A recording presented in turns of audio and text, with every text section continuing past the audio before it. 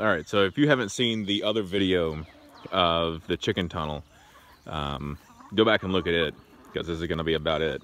You can see the birds are using it, but they escaped, or 3 of them escaped. I come home and my wife comes home and she's like, "There's 3 chickens running around the yard."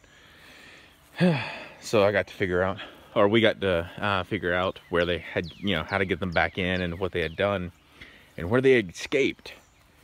And we think we figured it out. We think it was right here. There's a hole right there. So the security was not that great for this. So we did have a couple of escapees, but this works out just as planned. I've got another stake that I'm going to put down here in a minute. But what I wanted to show was what they're actually doing. So earlier, when we first started, all of this right here was grass that was up just about as high as the tunnel is. But now the birds are kind of going through and picking up the ground and stuff like that, and eating grass and bugs and stuff.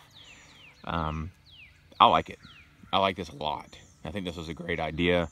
I'm going to need to do a little bit more work with this wire right here to kind of help pull the everything apart.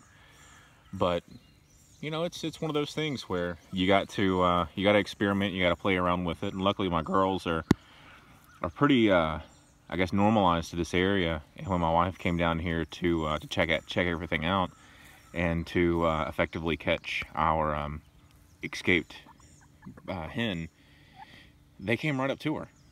They came up to her and they basically followed her around because, well, she's the one that brings out their meals to them every once in a while. And you can see they're coming up to me because that's what I'm doing too. But yeah, they love these seeds. They love having this little tunnel. And so I'm almost to the point now where I may just go ahead and do this a lot more. I'm probably going to just make a bunch of these little tunnels everywhere to where they have the opportunity to kind of run around. So yeah, that's pretty much it. So we had an escapee, and now I get to fix that problem.